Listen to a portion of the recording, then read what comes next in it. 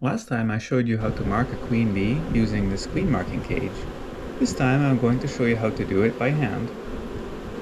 There's a queen bee right in the middle of the frame. You can see she's a little bit different and a little bit bigger than the rest of the bees.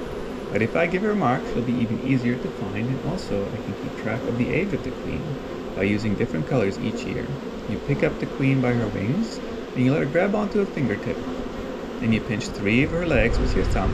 It's important to pinch all 3, otherwise she'll start spinning around and her legs could get damaged. Give her a little dot of paint with a Posca paint pen. The paint doesn't harm the bee and it isn't toxic to them. As you can see, the bees stay entirely calm through this, as does the queen. There she is, ready to go back in the hive. Thanks for watching. See you next time.